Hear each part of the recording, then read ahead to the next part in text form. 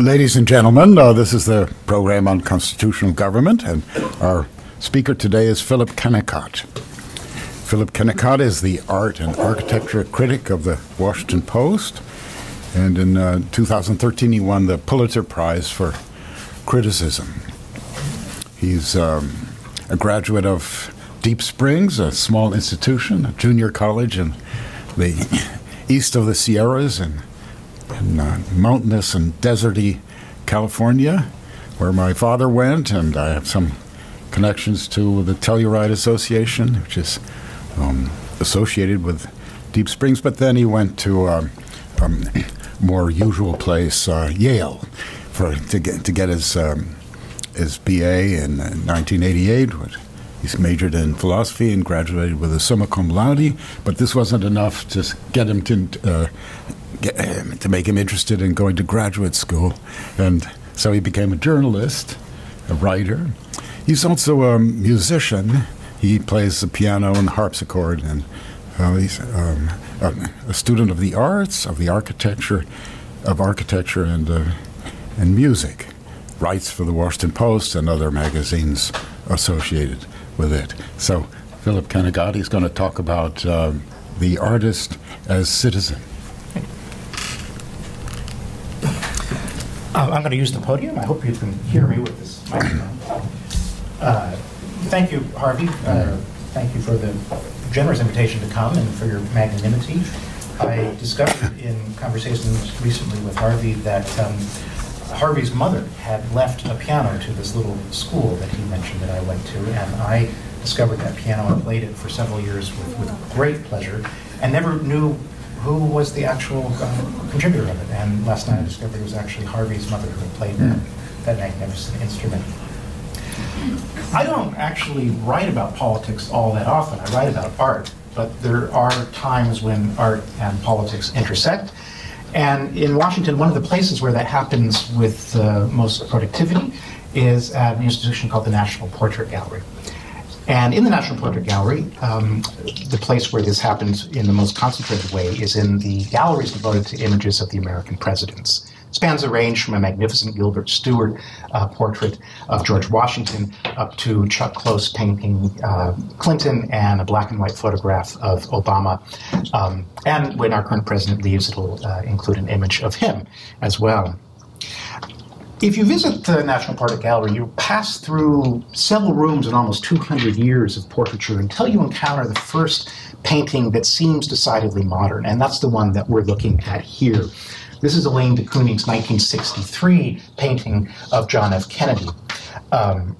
She spoke about the process of making it a year after, in 1964, and it was clear that she was entranced by Kennedy's physical presence. He was not the gray sculptural newspaper image, she recalled a year later. He was incandescent, he was golden, he was bigger than life. And she clearly painted him that way. It's a strikingly vertical portrait. It is made with these rapid, feathery brush strokes with very bold colors pulled across one another, greens over yellows, this curious exposure of the canvas you can see at the bottom of the painting. And this other oddity, you see blues. It was probably painted in, maybe an orange grove or in a beach. It was in Florida that she sat with him for this particular one. But then you also see those blues pulled into things like the shadow of his hairline. The impression left by the portrait makes Kennedy seem a lot less formal and certainly a great deal more energetic than any of his predecessors in the gallery. But it also connects the 35th president to trends in contemporary art.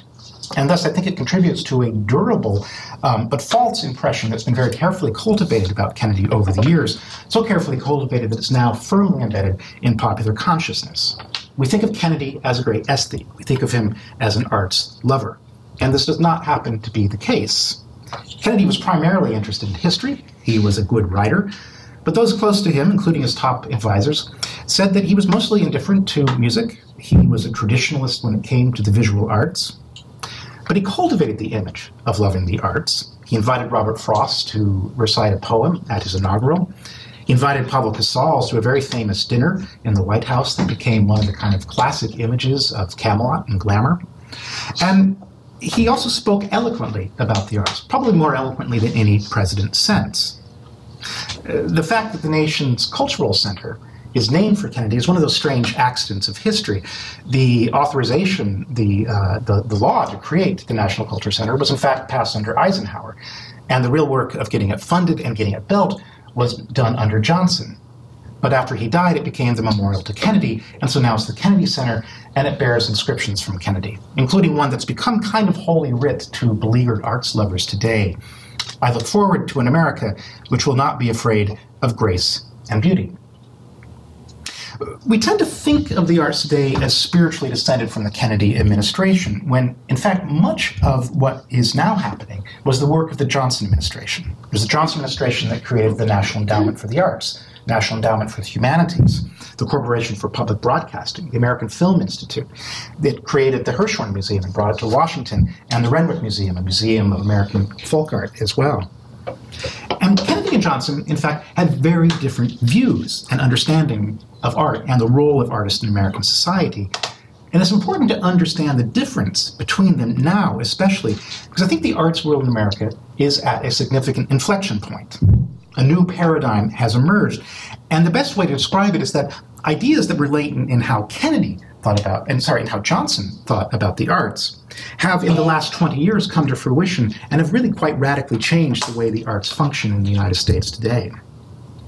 If you listen to Kennedy's rhetoric, you hear this curious fusion of a kind of romantic 19th century ideal of the artist as a lonely but prophetic figure with Cold War rhetoric about American preeminence, cultural competition. In a 1962 essay championing the idea of creating a national cultural center, Kennedy suggested that the growth of the arts in America was actually a side effect of our technical accomplishment. The growth of the arts, he argued, is part, I think, of a nationwide movement toward excellence, a movement which had its start in the admiration of expertness and skill in our technical society, but which now demands quality in all realms of human life. It was as if somehow if we could put a man on the moon, or we're going to put a man on the moon, we should learn how to play the cello. In 1963, when he spoke at Amherst College in honor of Robert Frost, who had died earlier that year, he expanded on that idea of Cold War emulation to address the role of the artist in contemporary society. The artist, he said, however faithful to his personal vision of reality, becomes the last champion of the individual mind and sensibility against an intrusive society and an officious state. The great artist is thus a solitary figure. He has, as Frost said, a lover's quarrel with the world. Compared to that, when Johnson speaks about the arts, it sounds a bit more like he's interested in an infrastructure problem. There were needs of the body, and there were needs of the mind, and the goal of government was to get the resources of art equitably distributed to meet the needs of the mind. In his Great Society speech, he sketched this ideal. He said, "It is a place where the city of man serves not only the needs of the body and demands of commerce, but the desire for beauty and the hunger for community." The agencies that he created, including the NEA and the Corporation for Broadcasting, were envisioned in some ways as akin to the interstate highway system. They were ways of distributing cultural goods, getting them to as many people as possible. Johnson does use words like excellence. He does think on occasion in Kennedy's terms about American civilization, the importance of promoting that in the world. But mainly, he saw art not in the terms of Matthew Arnold. It was not about the best that has been thought and said, but as a generalized impulse to creativity, an impulse that was spread throughout the land. At the signing ceremony for the creation of the NEA and the NEH in 1965, he expanded that idea of kind of the locality of the arts. He said, "It is in the neighborhoods of each community that a nation's art is born. In countless American towns, there live thousands of obscure and unknown talents." So we have two very distinctly visions of the arts during this period. One sees the artist as solitary, lonely, serving society by standing apart and being critical and being observational, and striving for an excellence that surpasses a generalized sense of creativity. That's Kennedy's model. Johnson's model sees artistry as innate, something in all of us to be discovered and shared, a common property. And the professional artist is, in a sense, a servant within the community. One of his jobs is to bring that innate creativity out of people in the local setting. It's curious that when Congress debates whether or not we should create the NEA and the NEH, it echoes some of these questions, some of this tension. Should the resources, the limited resources available for art, be equitably distributed across as far, a far and wide thing? Should they be given to amateur artists, to folk artists as well? Or should they be concentrated in the cities, in professional arts organizations that would be capable of creating art that would compete with the best that was on view in any of the artistic capitals around the world, including, at that point, Moscow and Leningrad? When he established an advisory council on the arts, this was, in a way, a sop to the people who wanted him to do more for the arts. Kennedy warned against diminishing the importance of professionalism in the arts. He said that the rich range of amateur activities which abound in our country should not be seen as a substitute for real professional. By contrast, Johnson embraces a far more diverse sense of the arts. So despite the glamour of Kennedy's rhetoric, it really is Johnson's view of the arts that has come down to us today, and particularly in an idea that gives the title to this talk, The Artist as Citizen.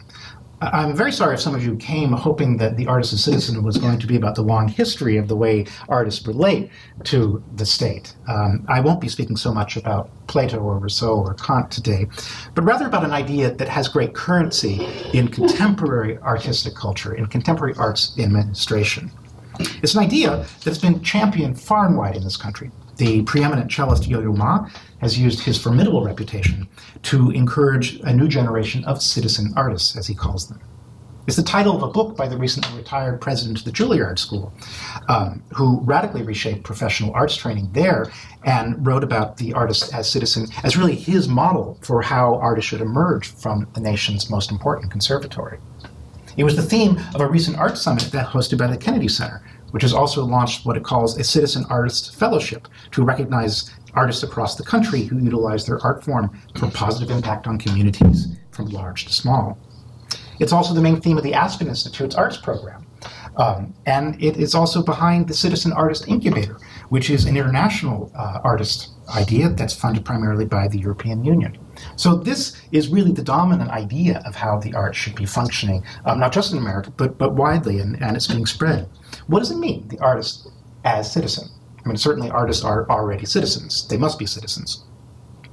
Fundamentally, it's really about changing the nature of what artists do away from necessarily making artists their exclusive occupation to serving as a social service agent, educator, community builder. A popular word is ambassador. But it also encompasses a range of other ideas, and I'm going to kind of lump them together because socially, if you are with somebody who's talking about the artist as citizen, you will hear these same ancillary ideas as well.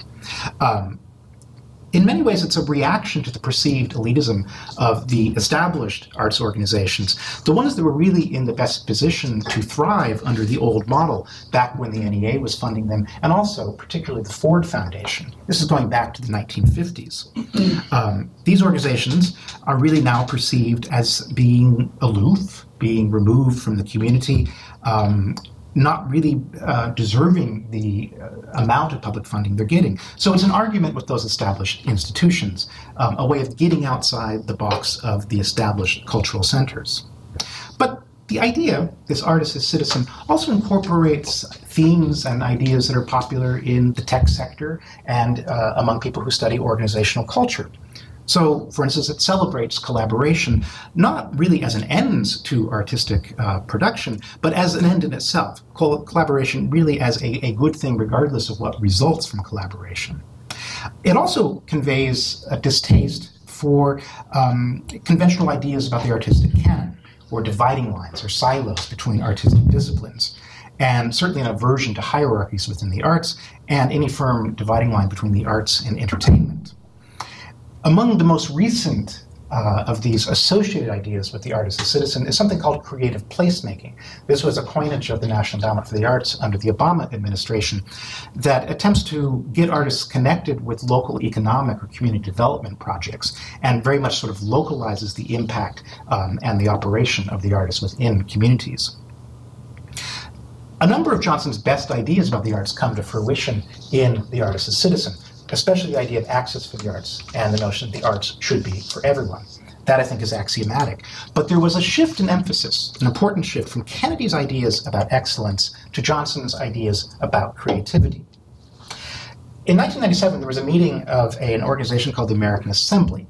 This is a kind of think tank that was founded under Eisenhower when he was president of Columbia University. And they summoned top arts leaders to think about a new paradigm for the arts. This is now 20 years ago. And the work that came out of that American Assembly meeting really established this new sense of the arts, this new paradigm. They published a book called The Public Life of Arts in the Americas, a kind of summation of the conversations that they had. And this is how that book describes this new paradigm. The core value of artistic excellence, originally a guiding principle for public subsidies, seems to be transforming into a focus on creativity. Artistic excellence was associated with elitism and tended to focus attention on artistic products. Creativity, however, can more easily accommodate cultural pluralism and tends to focus attention on artistic process. So products versus process. The American Assembly meeting in 1997 really was a kind of watershed for the arts in America. And it's not one that I think is widely known, nor particularly understood by people who consider themselves engaged with the arts.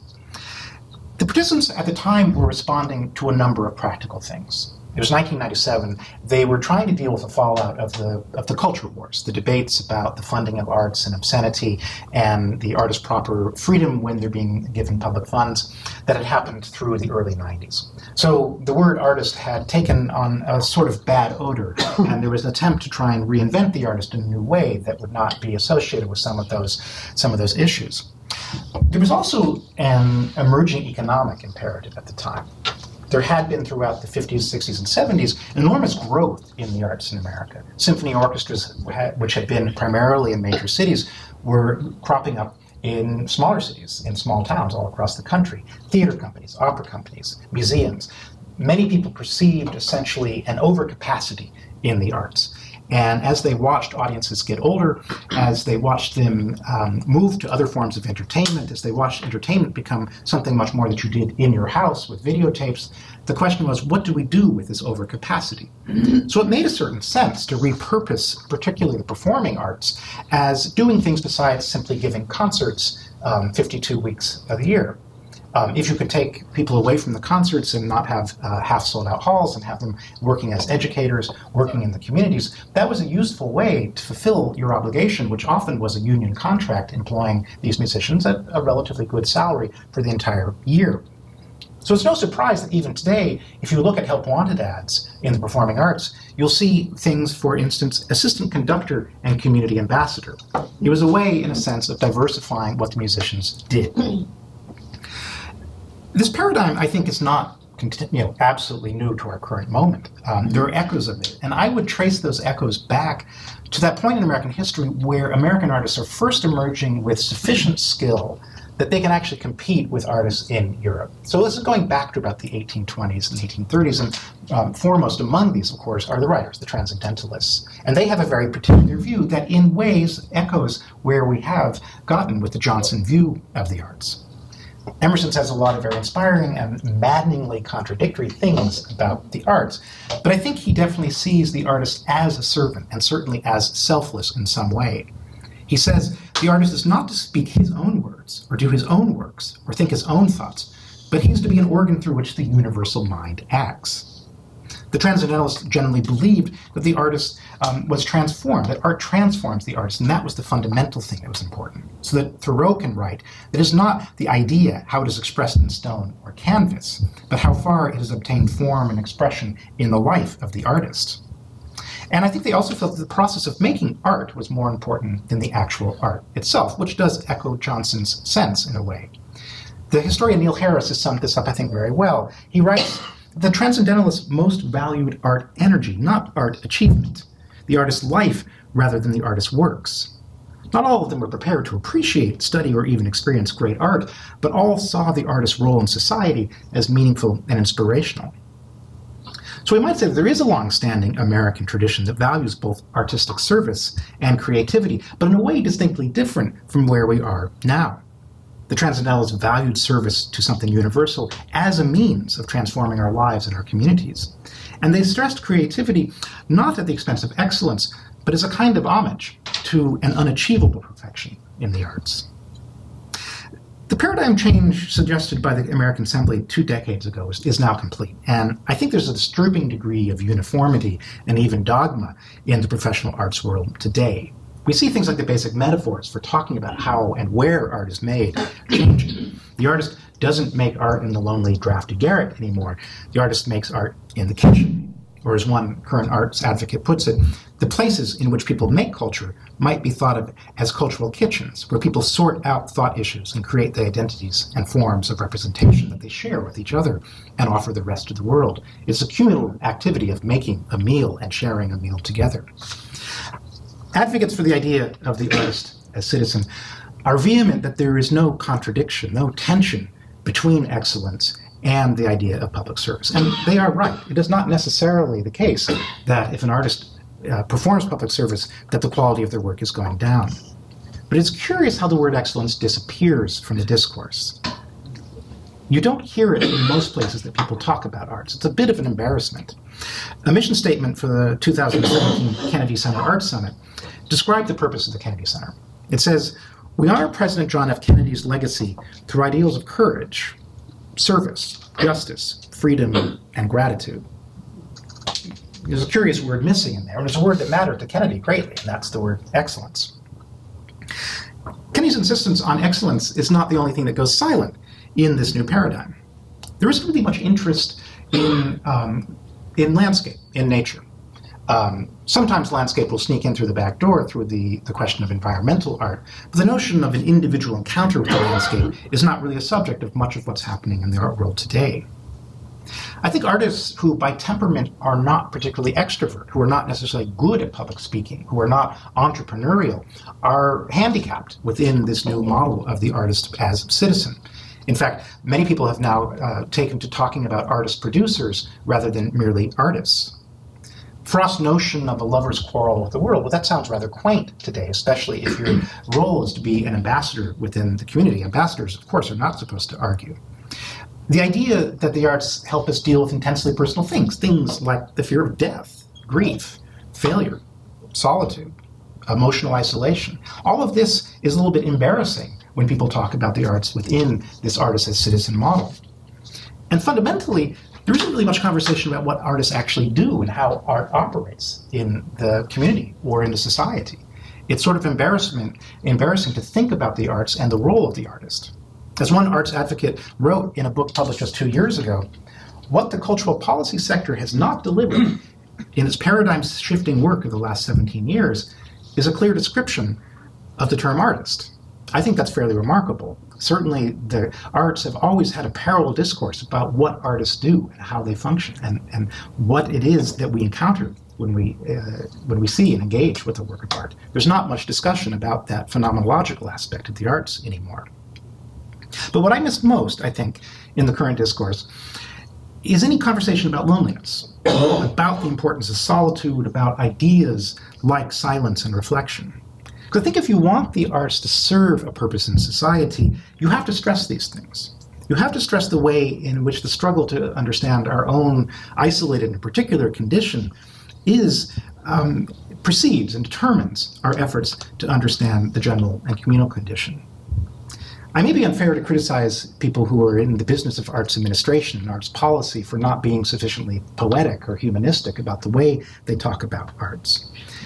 But policy is not unrelated to the kinds of questions that we ask. It's not unrelated to the kinds of people who will thrive under a given policy. It's not unrelated to those who will benefit from policy. In the same book that Kennedy wrote his essay on the arts in America, this was a book championing the creation of this National Cultural Center that eventually became the Kennedy Center. James Baldwin also wrote an essay.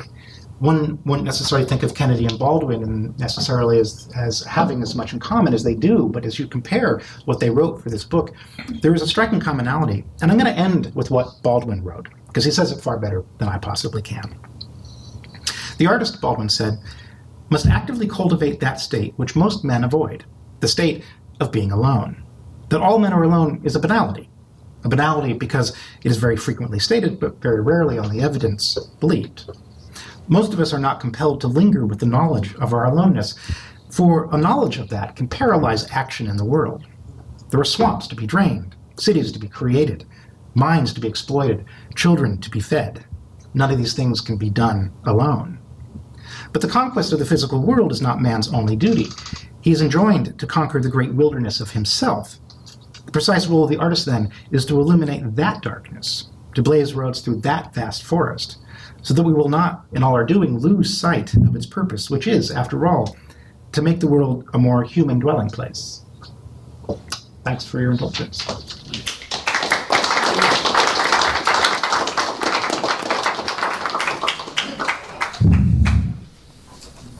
Should we do the questions from down here? Sure. Go.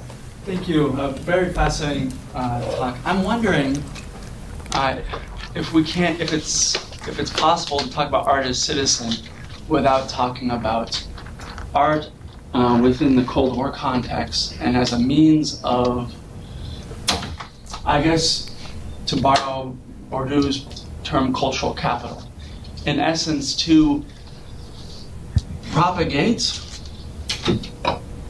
the West and NATO's cultural excellence in contradistinction to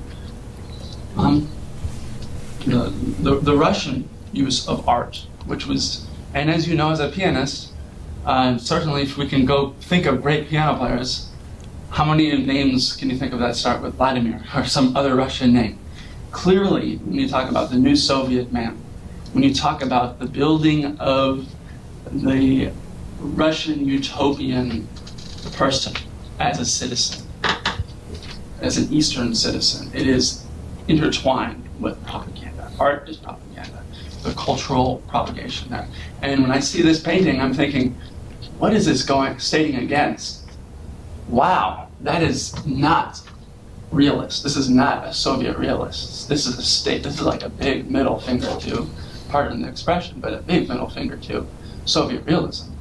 And I'm wondering if we're conflating an individual's interest with his role as a politician, which is to represent the cultural capital of the West. So it's not about the citizen, it is about Western cultural imperialism. That goes all the way to diplomacy. If you look at, in contrast, the architecture of foreign embassies. We didn't have these austere mausoleums that really represented conformity. We had independence and expression. That is high art, both great, excellent, but also distinctively American. Well, let me back up a little bit at the beginning of your question. It is interesting that the artist as citizen model definitely defines citizen very locally. It's a citizen of a community. It's not necessarily a citizen of the country. Because to do that would mean you had to have a stronger sense of what American art is. You'd have to have a stronger sense, maybe when you use Bourdieu's notion of cultural capital, of American cultural capital. When you look at Russia today, they are still producing arts in a fairly conservative model of fairly close in many ways to what they were doing under the Cold War. The conservatories are strong. The opera companies, the symphonies are still well funded and well attended. There isn't quite the same embarrassment about whether or not these are elite institutions. They're seen very much as Russian or national institutions. It's obviously much more difficult for the United States as a multicultural and a pluralistic society to do that. But I do think that we've lost a lot of momentum, especially since 2001, by not having, in a sense, a more forthright cultural policy in the world.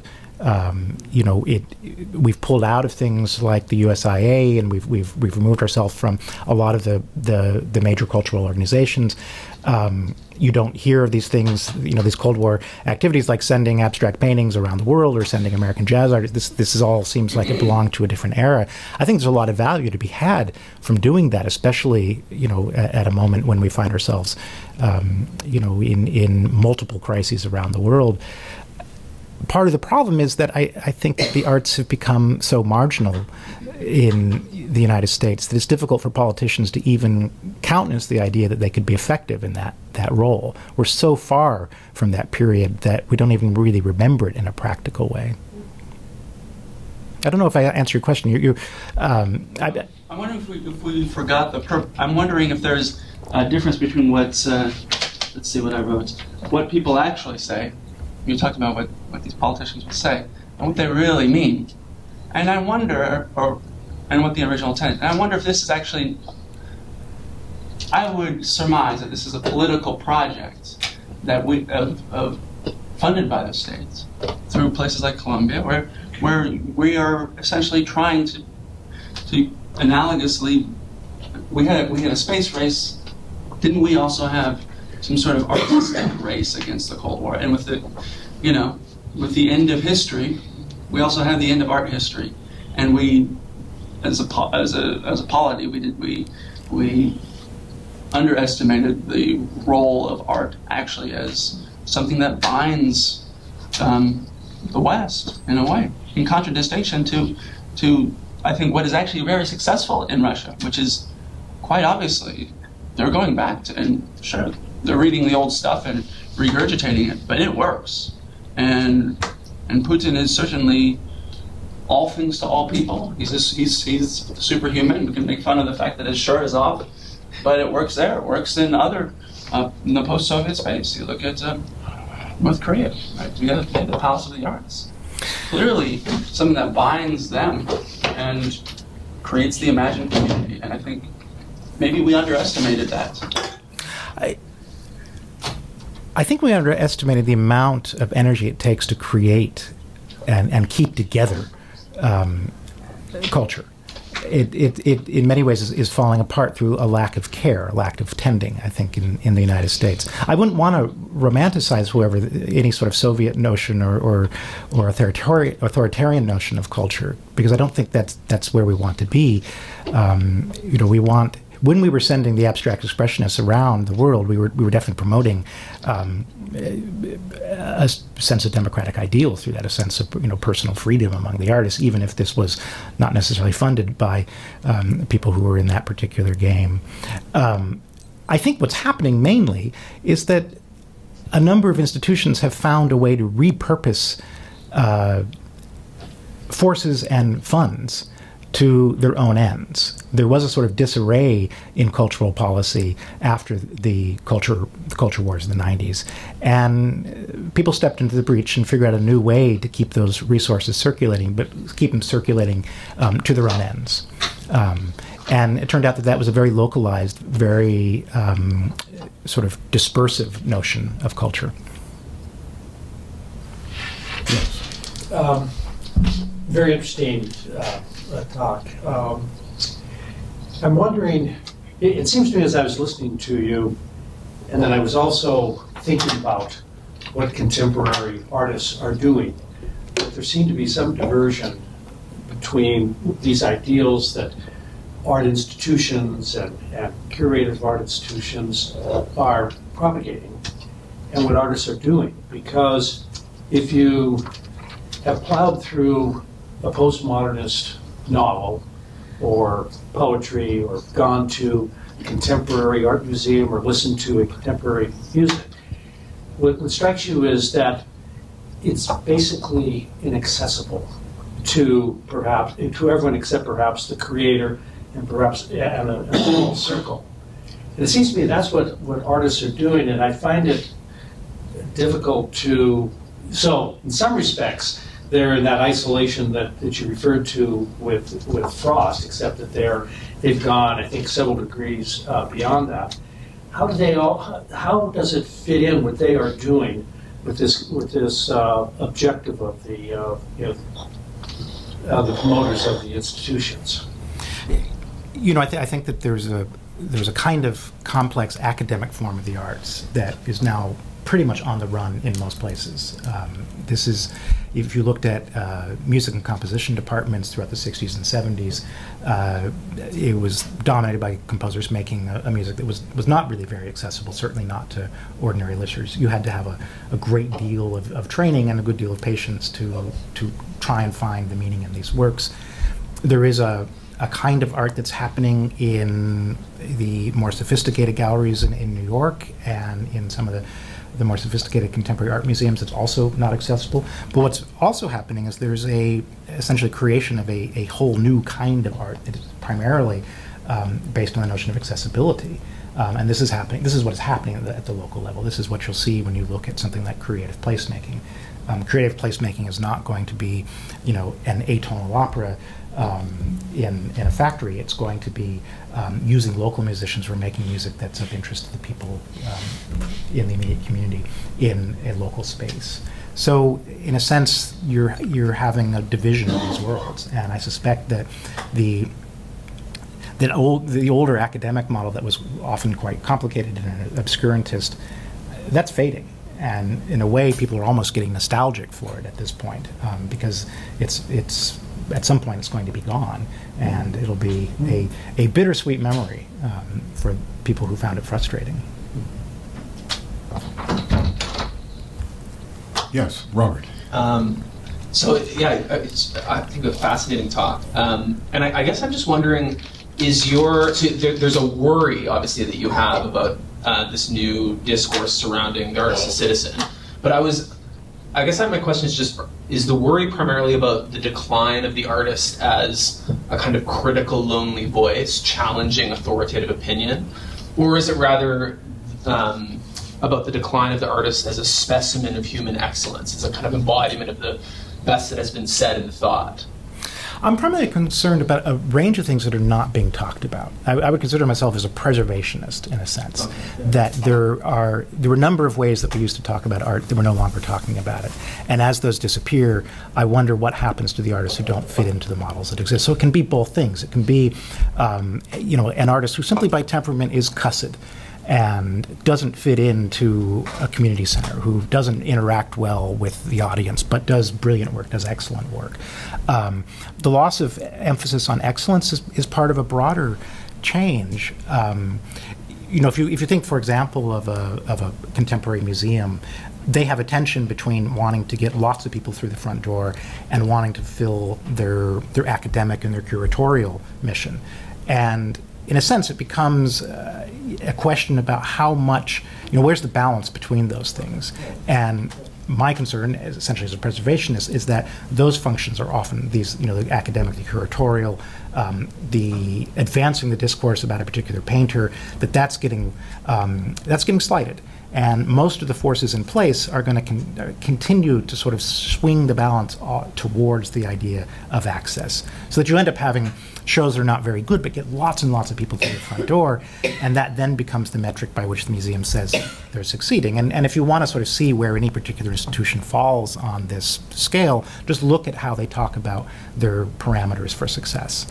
Do they say, 250,000 people visited, or do they say this exhibition changed the understanding of X or Y or Z? And my concern is there's not enough of that, and too much of simply the volumes of people. Dimitri, also from Yale. Thank you for the talk. I very much enjoyed it. I was wondering about the thing you said right at the end about one of the things that's being lost is art is no longer provoking people to encounter solitude in a particular kind of way. And there was another transition that you described on which art increasingly becomes about the act of the artist creating the art rather than the piece of art that is created at the end. And I wonder how those relate to one another, because it seems to me that the transition in focus away from art as a work for the public and towards this intense exercise or activity of art creation, it does reflect a different kind of focus on the solitude of art. In a sense, the artist is saying, by making art, art is an exercise in grappling with my own solitude. It's a solitary human experience. And that's why it's not about interacting with the public in some way. And so, in sort of this odd way, it seems that when art becomes this increasingly solitary exercise for the artist, it also ceases to help or to confront broader audiences, or to help broader audiences confront that set of questions and human concerns. So I'm wondering how those two relate. I think the transcendentalists are not the only ones to believe that the process of internal reform or self-reflection has impacts in the world, that it precedes making changes in the world. It's necessary for that kind of solitary reflection before one can be out in the world. And oftentimes that's seen as kind of a cop-out, especially if you believe art should be urgently at work in the world. Why are you focusing on this solipsistic idea of the artist grappling with himself, grappling with these internal changes? But I don't think that's really true, and I think we're actually at a moment in our culture where it's particularly not true. If you look at the way we're relating to contemporary media, to social media in particular, we actually need to discipline ourselves.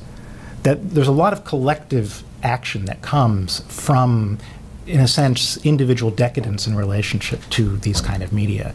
So that the process of looking at how you relate to something very personally is a way of actually improving the potential collective chance of being better at something. So that if individually you sit down and you get really angry at X, Y, and Z in a way that corrupts your ability to actually be an agent in the world, you need to be focusing on that. And I think, in fact, that we're at a moment in our country where the notion of looking inward at your own character is absolutely essential. It's not always the case. I mean, there will be times when the urgency of collective action means you have to skip that step.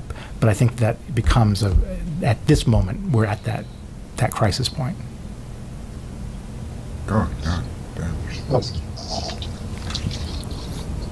That's very interesting description of how sort of policy shifts have changed our experience of art, which art is really promoted. But I guess I'm wondering if the crisis isn't more profound and internal to art itself in a way. I'll give a couple of examples to think maybe that might be the case. There's a period when I was a grad student trying to make money overseas, adjuncting at art schools, at Beaux-Arts in Paris and Bezalel in Israel. And one of the things that really struck me about this is a student wouldn't say to you, I'm a painter or a sculptor. They'd always say, I'm an artist. Their grandmother would ask them what they do, say, I'm an artist.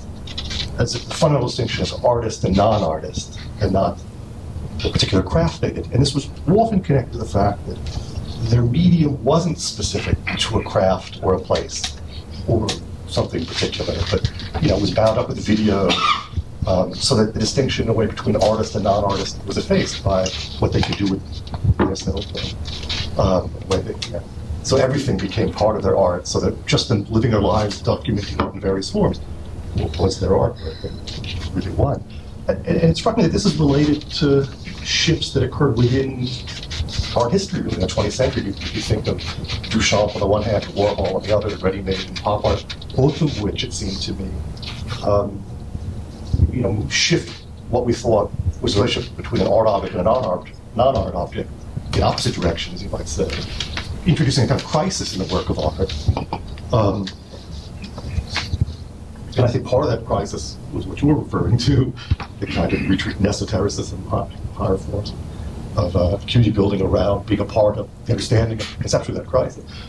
But I guess, now I'm meandering, as a question, could the crisis be bound up with movements in Western art altogether, about the status of the work of art and the breakdown of the distinction between art and non-art, such that now we can say everything is art in a way that I think you're detecting, and I'm sympathetic with, nothing is art. Mm-hmm. But I think you're absolutely right that they are related. I don't think we'd be at the point we are now if there hadn't been those changes that you've identified. When you look at the value, the positive value of working across artistic disciplines, I mean that's kind of axiomatic in art schools today, and there is a lot of value to it. I mean, there's a lot of interesting stuff that has come. There's a lot of art that simply would not have existed. But it becomes very difficult for, I think, the artists who are not interested in working across those disciplines. The artists who do, in fact, define themselves simply as a painter, as a sculptor.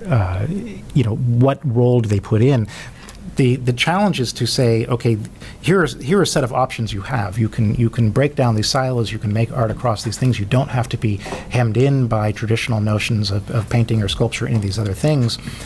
But nor do you have to take advantage of all of those options if you don't want to. If what you need to do is, in fact, happily within a silo, then work within your silo. That's the thing that I worry that we're missing. It's that permission, in a sense, to work within a fairly old-fashioned way within the arts, along with allowing the arts to go in the directions that they're going to go. When I said in the speech that there's not much talk about what the artist actually does, well, that relates exactly to what you're saying, because as soon as you begin to talk about what the artist does or what art is, you get precisely those questions, the breakdown. I mean, one of the reasons that we can't define art is that to do so, in a sense, is to violate somebody's rules about it. We don't have things like a Royal Academy. We don't have any sort of traditional curriculum that establishes what the arts are supposed or should be. And I think that is a positive aspect of the way the arts function in America. The residue of that is that we get to the point where it's very difficult to have a conversation at all about what the arts are or should be.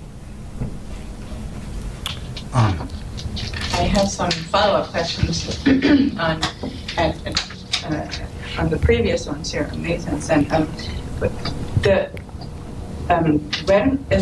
when can we identify by name the last big period in American art? Like Nathan mentioned abstract expressionism when you did.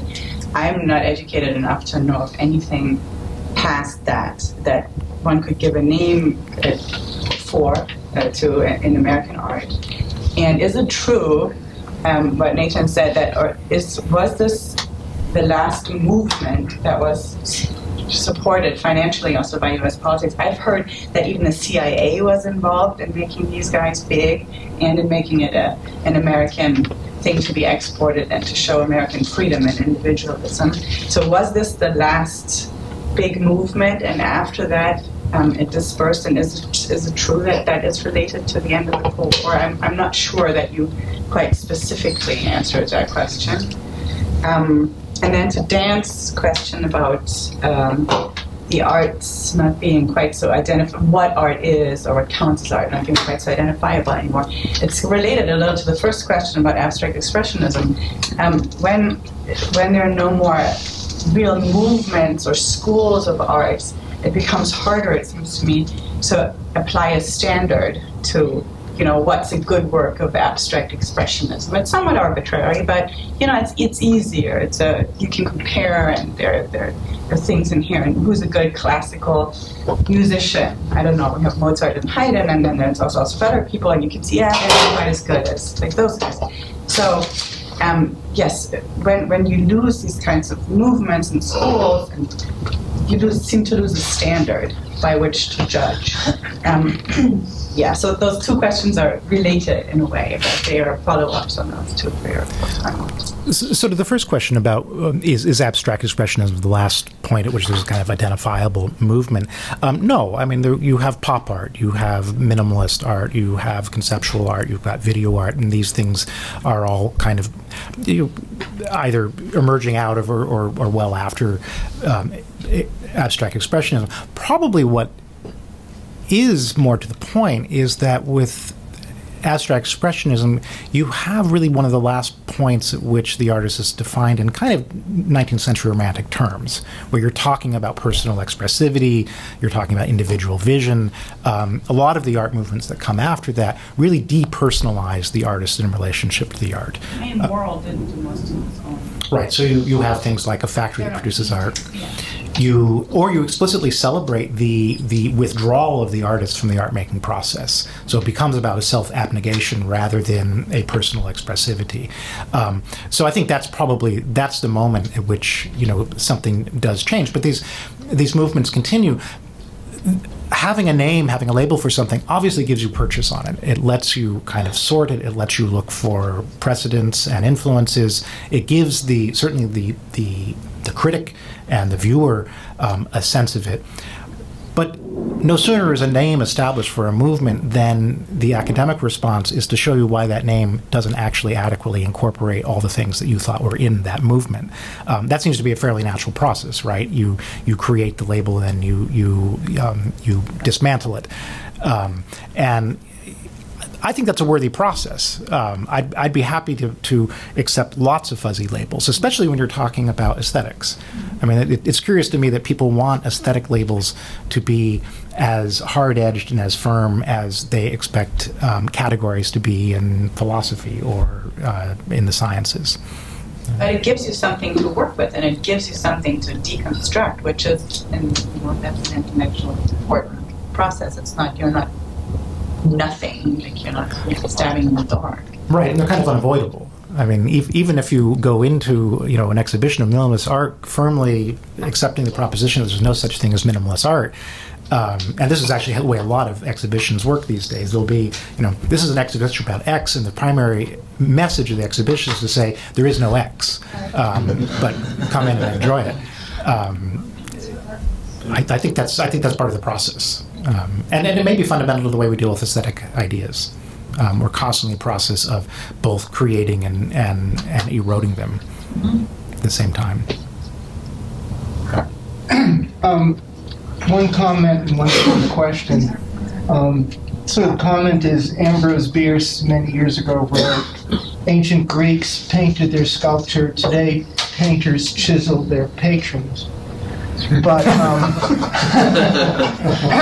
and that was quite a while ago. But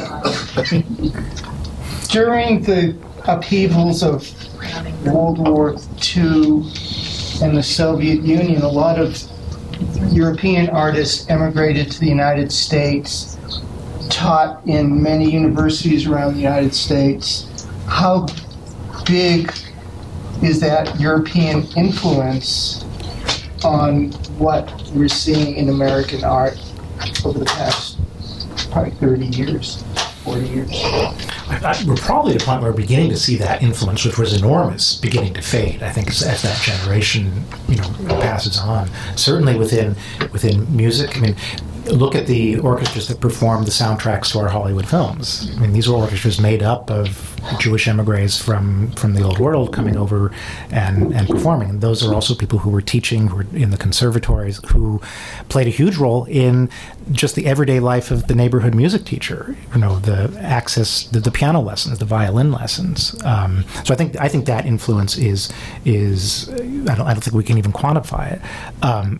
I think we're also, though, at the point that time passes, and even the children of some of them are not as interested in that particular cultural inheritance, and so it's becoming less and less of a factor in the American culture.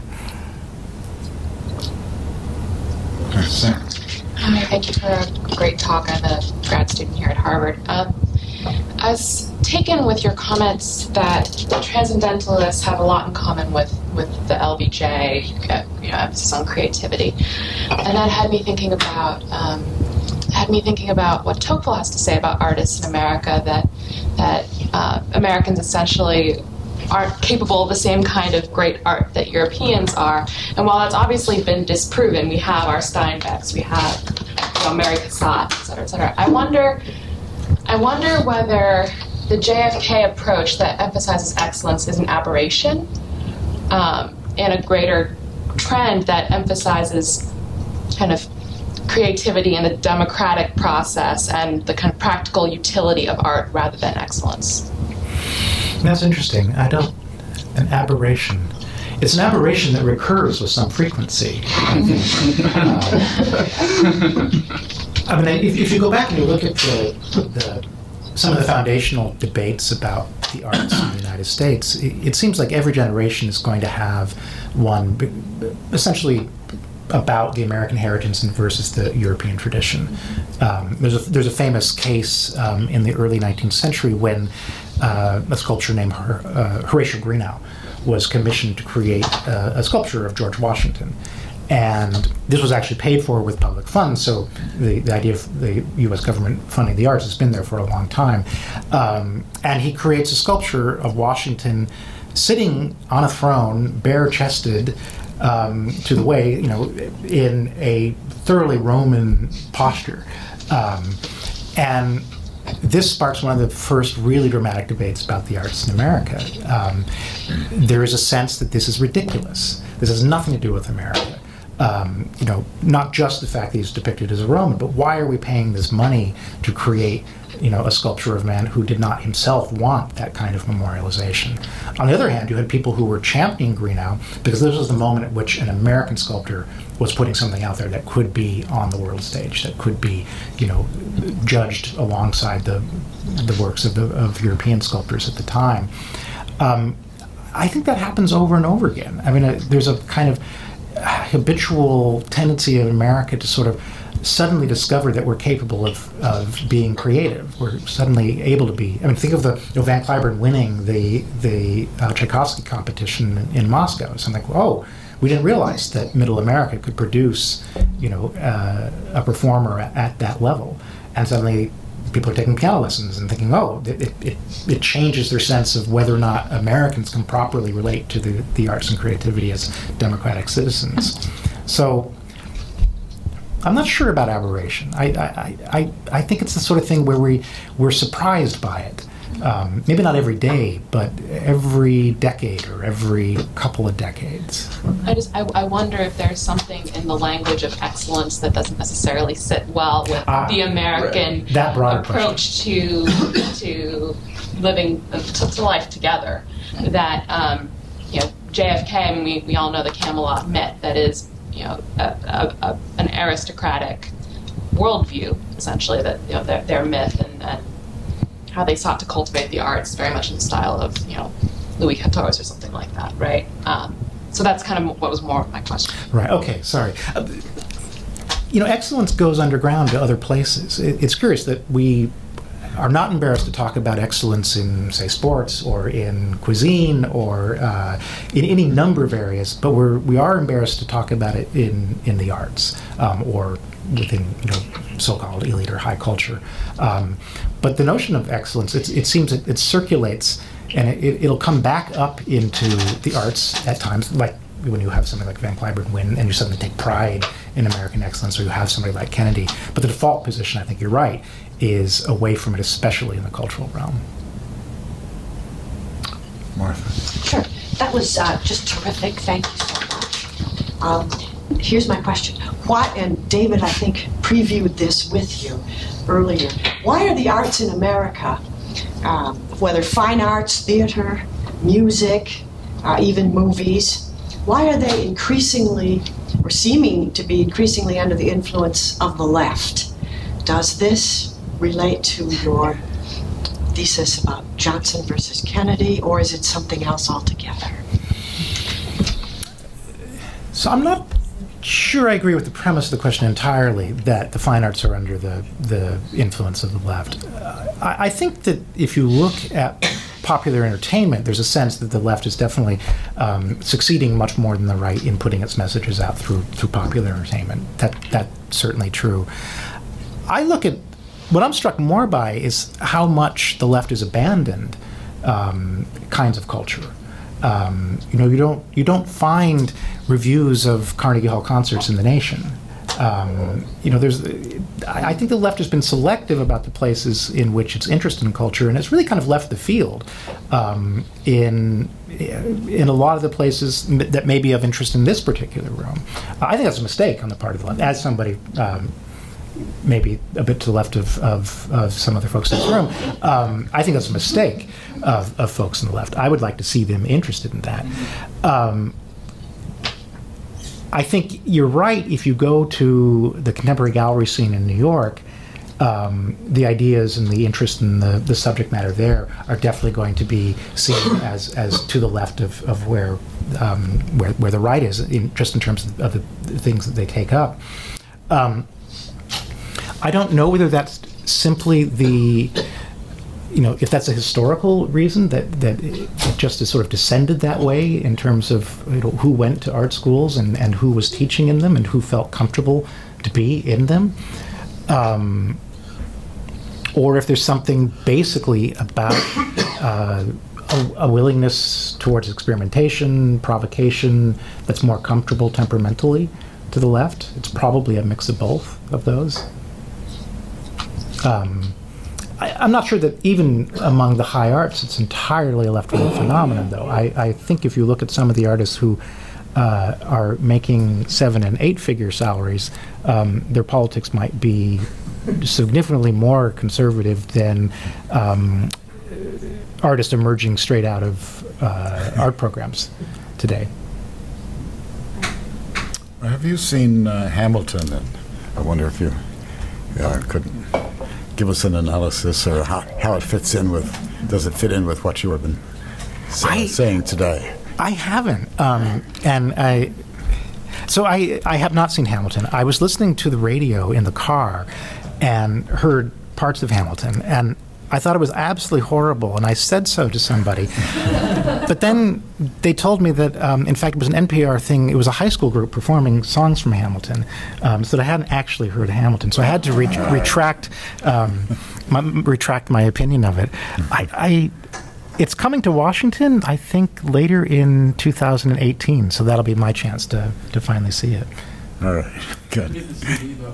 I guess in terms of access, I'm sorry to interrupt, but I'm just thinking, I'm trying to ask this question, and that hasn't really been answered, which is, isn't this, we're taking for granted that art as citizen is the topic, it's a fait accompli, but is that really the case? And to go back to Bourdieu, I wasn't referencing Bourdieu, I was actually kind of translating Bourdieu to an aggregate level. If we think of the state as a person, as an entity endowed with capital, then we can see that the cultural capital of a nation might actually be its resource. And this was something recognized by educators, and such as John Dewey, right? So we want to make people literate. We want to make people also knowledgeable with the arts. We had the young people's concerts, we had orchestras, we had pianos in basically every house. This was also for moral purposes, but also to bind the nation. And during the Cold War, it seems like, at the very least, we had state investment. And actually, even during the Great Depression, we had art projects, we had artists who were significant state investment. Exactly, among the left and the right. These were not marginal positions, but this was actually the state intervening and supporting, not really questioning exactly what the content is. And maybe we don't even need to have that conversation, but maybe the conversation is, why are we divesting as a state, as a polity, from arts in general? And isn't that the problem?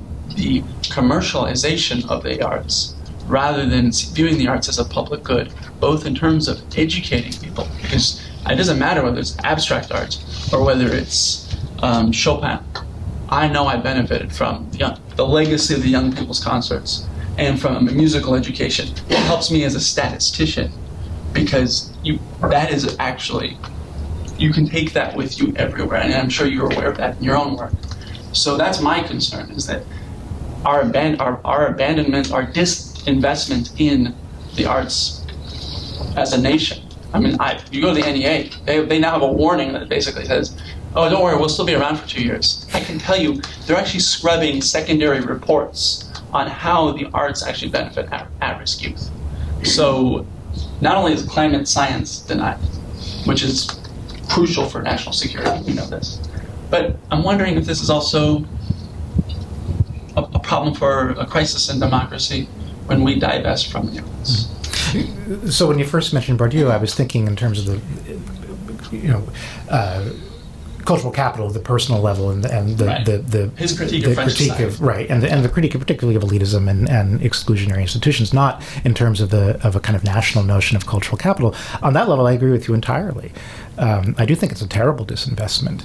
I think that institutions built up over decades and centuries can become fragile and collapse very quickly. And there is a terrible watershed moment especially in the performing arts today, the traditional form of performing arts, where you're going to see orchestras across the country go out of business. You're going to see, fewer theater companies, fewer opera companies. This is to me deeply disturbing, and it's sad to me that we use only a commercial model for assessing the value of those things. The sense that if they can't pay their way. If they can't attract an audience, therefore they're obsolete, and we should be done with them and not recognize a greater national importance, a greater social importance of these institutions. What about philanthropy, which is for treating it as a public good but not from the government? Philanthropy is a great way of supporting these institutions, but philanthropy itself is changing. Where people want to put their money is changing. Philanthropy is becoming much more, people want to see the results. They want to see the practical impacts of their philanthropy. The arts don't give you those impacts. I mean, it's a much different thing to say that you have inoculated this many children against this particular disease than it is to say, here's the impact of the young people's concerts over a generational or two-generational time frame. And so philanthropy, if philanthropy were far-seeing and hadn't been quite so infected by this notion of wanting to see immediate and tangible, measurable results, and especially in health, focus on health. Right. So it seems that the philanthropists, to a considerable extent, copy the government with its interest in health and its focus. I mean, thinking of the Gates Foundation as the things which interested, instead of doing what a democracy doesn't do on its own, which is to support maybe the finer things of life, they do more of what a democracy specializes in, which is the lesser things, but the more obvious goods of life. I mean, it is curious how many arts organizations have changed what they do or changed the approach they make to philanthropists precisely to go through health. So, a healing garden within a hospital becomes a way of extending the mission. That's fine. And that may serve a very useful, important purpose. But you see how quickly the institutions adapt their own mission to the place where the resources are going to be coming from. I think of Andrew Carnegie and his libraries. That's a combination of excellence and democracy. Rarely found and not generally practiced today, it seems. That they're not looking for this. Well, you may please know that the building that was the original Carnegie Library in Washington, D.C. is about to reopen as an Apple store. I think the concern about a singular philanthropist, though, is how much instability are we putting in if we're giving that much undue power to the taste of a few to the good of the many. Let's think of Carnegie. Imagine that didn't exist as a thought experiment. Imagine if I proposed to this table, without having a public library system intact, I think we're going to have books for free. We're going to have this on every street corner. Doesn't that sound like the biggest communist plot that has ever existed? So I'm wondering, if we want to have that kind of uncertainty in the system. And to borrow Gates, I mean, sure, his new curriculum will teach regression to kids, but great. Well, all right, where's the art? Isn't there? Excuse me for answering. Isn't there uncertainty in the public sphere as well? And that's what's say endangering the budgets for the NEH and the NEA right now. Well, I think as a statistician, we always want to decrease our confidence intervals, and so we'd like to see institutions that with less uncertainty, right? So the question is, yeah, of course, there's uncertainty everywhere, but balance of powers, all that. There's a question over here. Hi, I had a question. You were talking about spin-offs and pop art and how, obviously art is a freedom and, everyone has a judgment, sort of like beauty is in the eye of the beholder.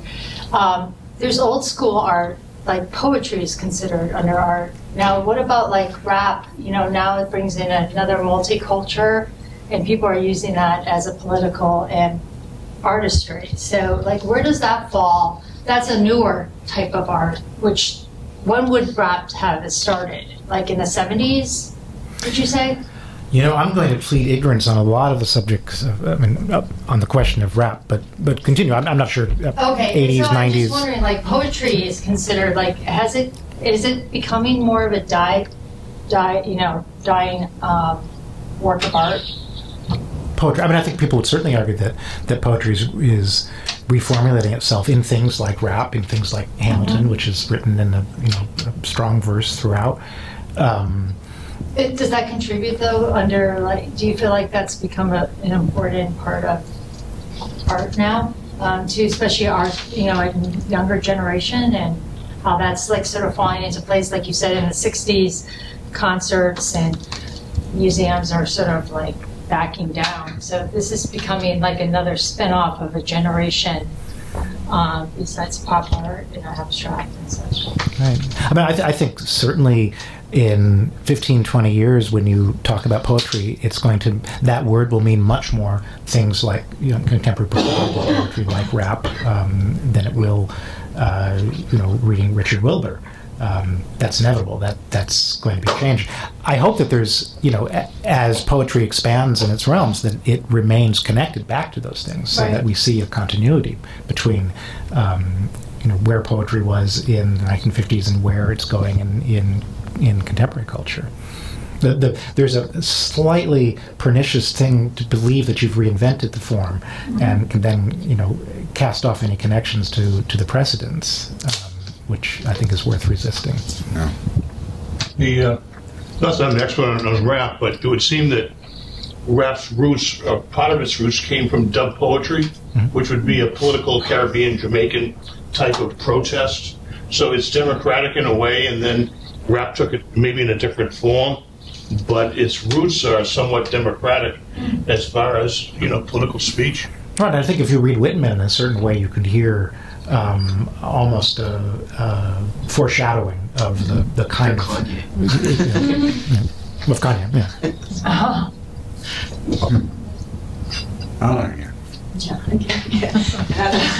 Slightly rambling question. There was a question about the discomfort in a way with excellence in American discourse other than excellence of the mind, say, in the arts, but also I think in maybe also math or in philosophy, versus excellence of the body, you could say broadly speaking, in sports. Everybody acknowledges that, they're like fantastic athletes, but it's less comfortable to acknowledge that there are people who are simply more brilliant in their minds or more intelligent or something, because that goes to the core of the democratic order, I suppose. So this discomfort, is there a certain discomfort in a democracy, quasi-democracy, that will work itself out more and more the longer this democracy, the older this democracy is? And does that go hand in hand with the question of the discomfort and, well, what's the use of art? What's the use of, who are you to go to a Mozart opera? It's not going to make anything in the world better. It's, the poor can't go there. It's not going to change anything. So the arts seem to have gone more down the way of applied in terms of, they need to bring about change in social justice. They're related to identity politics, say, to whatever feminist politics, these kinds of things. Performance arts, raising awareness of, is this generally something that's taking place? I'm just asking you, and would the root cause of that be in part that, that the idea that you have to grapple with certain questions on your own that are not going to feed back into making, America more just, and that originally was the core of art, maybe that has gone out of fashion because it's too privileged, it's too useless. I think the general tendency is not towards greater comfort with notions of excellence, but to greater discomfort with notions of excellence. Yes, that was my point. Right. So, if you look back at even the debates about creating the NEA, they create professional panels to judge whether or not an artist is worthy of getting the money. And there's complete comfort level with the idea that there are some people who are skilled at making those judgments, and they're going to find good or better artists, and that's the natural process. We're not so comfortable with that anymore. in fact, it's curious looking. This is a side, but looking at at the EPA and the discomfort with having scientists who have actually received federal money actually being on the panels to make judgments about that. The tendency is always, I think, going to be towards a greater sense of suspicion and discomfort with expert skill and with the perception of excellence. To the second part of your question, and thinking back to Bourdieu, the arts in an earlier model where people were comfortable talking about excellence and they were comfortable going into something thinking, I don't really know a lot about this, but other people do, and so I'm going to learn about it, and in a sense submitting to the idea of becoming more skillful at reading, more skillful at listening. When that was the model, the arts would form a community, and it could be a community that allowed people in. It could be an exclusionary community. As that breaks down, the arts have to find other social functions. If the arts aren't functioning, as Bourdieu would say, just to sort of sort us, then what else are they doing? I would argue they're actually giving us something of profound value, but let's lay aside the actual, individual relationship with the arts. What social function are they performing if they're not acting as gatekeepers or as exclusionary agents? And so, it's, I think, a natural tendency that they're going to go towards other social purposes. Working in the communities, activists, questioning identity, all the things that you mentioned. I think that is, that's inevitable, and that's the future. It continues in that direction.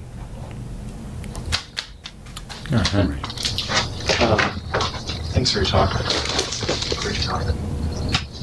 I was wondering what critics and curators, people who've traditionally been trusted with making judgments sort of on behalf of other people can do about this, and what their reaction might have done to contribute to the current situation.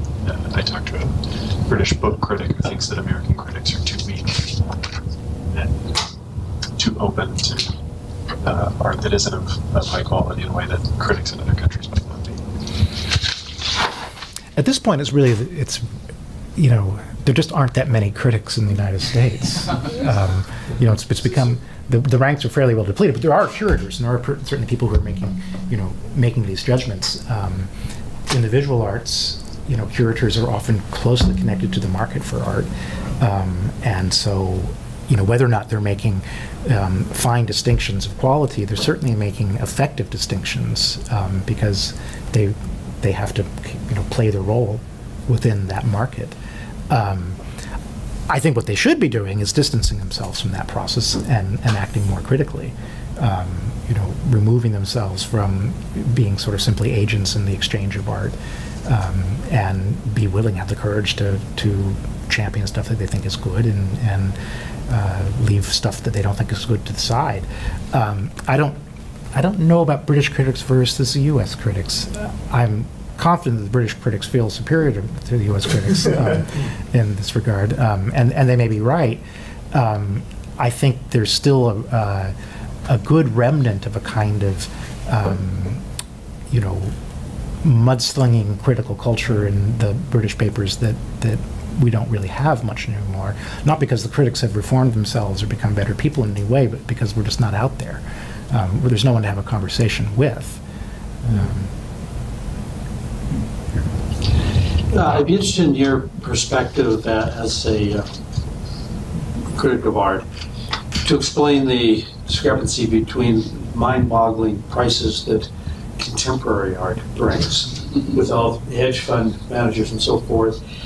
And if we're talking about excellence, the old masters, which through the centuries have been validated in terms of their excellence quality, but yet the prices that they command are so considerably less than the contemporary stuff. I don't know, is it kind of a casino type of mentality with contemporary? Or? I think that when it comes to the really huge prices for contemporary art, it's best to think of that work essentially as a kind of promissory note or a document of exchange. It's not really about the quality of the work, it's about the exchange value of that work. And the art market today, the contemporary art market, is over the moon for the simple reason that people have a lot of money they need to store someplace. And it's an easy way to store it.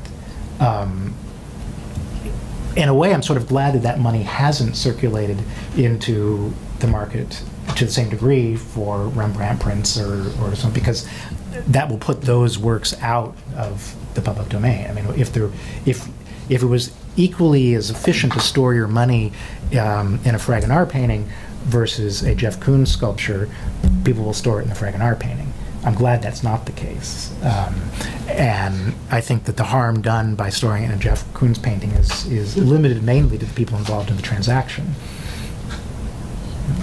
Tom Palmer. So you work for an elite institution, and you mentioned that there aren't many critics, but the digital tools in the world today are given tools that cost nothing to everyone. So being a critic is democratized completely. I mean, there are thousands and thousands of bloggers that write good and some bad film criticism. Principally, I follow the sort of low arts of music and film, independent film.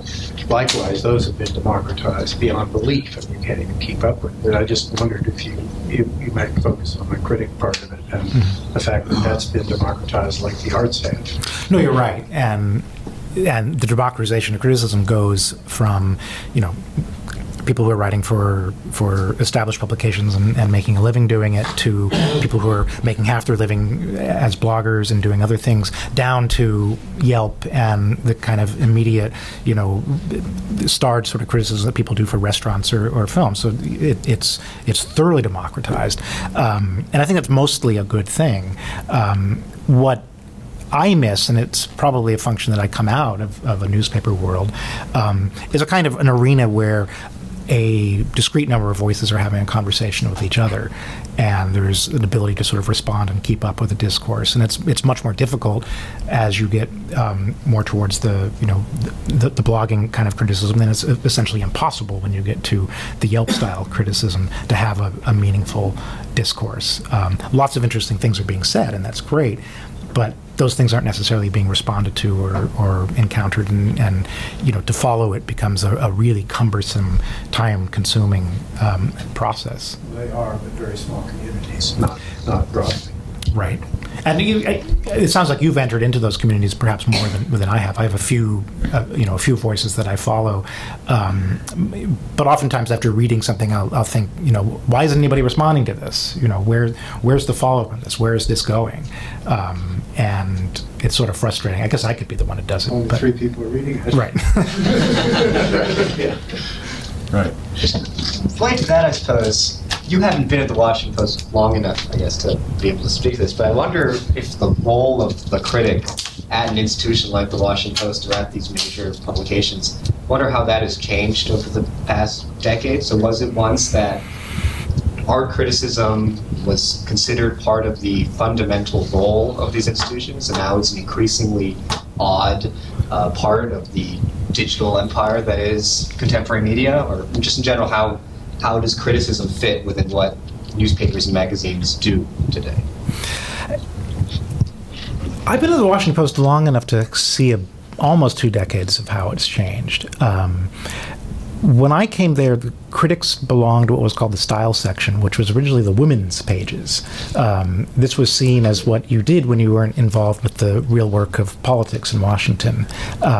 It was a kind of entertainment, and it probably made you a little better as a person to read them.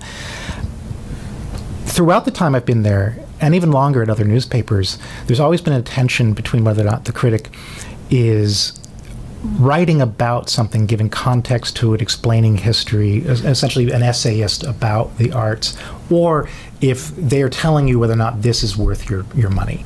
You know, is it worth $10 to go see this film, or is it worth the time it takes to go to the National Gallery to see a show? So it's very, you know, the tension was between essentially explication and consumer guidance. What's happened now is that because we know exactly how many people are reading exactly what things within the newspaper, there is a much more keen sense that not many people are reading about the arts. A shockingly small number of people relative to what, you know, the people who are reading about other things, politics and celebrity culture and so on, are reading the arts.